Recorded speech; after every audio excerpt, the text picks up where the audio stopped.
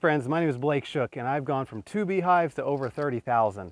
And the point of my videos is to teach you practical tips that I've learned from raising anywhere from those 2 to 30,000 hives. Today we're going to talk a minute about a weak hive that just won't grow. It's so frustrating, especially if you're new to beekeeping. You know, you installed a package or you installed a nook and they just aren't growing very fast. A lot of times it just takes patience, and there's some years where the weather doesn't help either. If it's really wet, really rainy, or super dry and there's not a lot of forage for the bees, it's just going to slow them down a lot. So sometimes it just takes patience, but sometimes there are things you need to watch out for too that could be causing the bees to slow down. So this was a package that we installed, over a month ago, and they haven't quite filled up their bottom box. They're growing, but not great.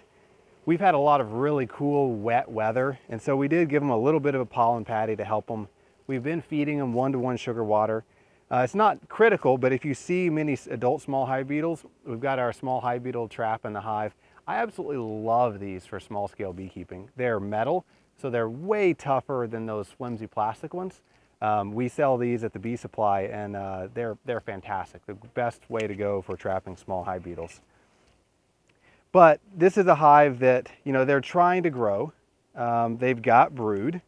I'm seeing a lot of eggs. I'm seeing good brood, but they just seem a little on the slow side. So the biggest thing to check for is just to make sure that you do have eggs and larvae and brood. So you've got to make sure that they do have a queen. If they don't, obviously you need to requeen. But they've got brood, and they've got pretty good looking brood overall. I mean, you can see, and I'm going to show you a couple things in this one that might be helpful for you. So you can see we've got a really nice frame of cap brood, and the brood pattern is pretty good, pretty solid brood pattern. Now there's a few other frames in here that the brood pattern isn't nearly as good. So you can see on this frame, for example, the brood pattern isn't all that great. But I'm okay with that because I do have some frames with a really good brood pattern. And that tells me that the queen isn't failing, because she does have good brood pattern on a few frames. It tells me that on this frame in particular, she was probably laying around pollen or nectar. Something was in her way. So I feel pretty decent about the queen. Decent bee population. They've got enough food. They've probably got about 15 to 20 pounds of excess stores of syrup stored in this bottom box, which is about where I want it. So I'm going to keep feeding them maybe a half a gallon of 1-to-1 sugar water a week. But then the other thing I'm going to do, and this is one of my favorite things to do on hives that I'm just not happy with their rate of growth, is I do like to feed them a little bit of Complete. So Complete, and I'll link to this in the video, but this is Complete. It's got 157 or 158 different ingredients. And what the claim is that it dramatically increases your brood survival rate. And so I use this as a small scale beekeeper, and I use it some commercially too. And it does seem to increase the amount of brood production and the amount of brood that actually survives, because there's a decent percentage of eggs and larvae that don't survive, that actually die and the bees clean them out.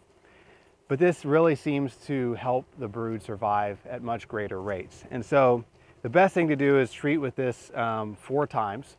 It's an all-natural product, and you mix 4 teaspoons of this with a quart of 1-to-1 sugar water, and then you just drizzle 8 ounces on the top bars of each weak hive. And so I've just got this little pump-up sprayer, and the goal is, it's called the drench method, where you're basically drenching the hive with this mixture, and there we go. And it doesn't have to be exactly 8 ounces, but about 8 ounces.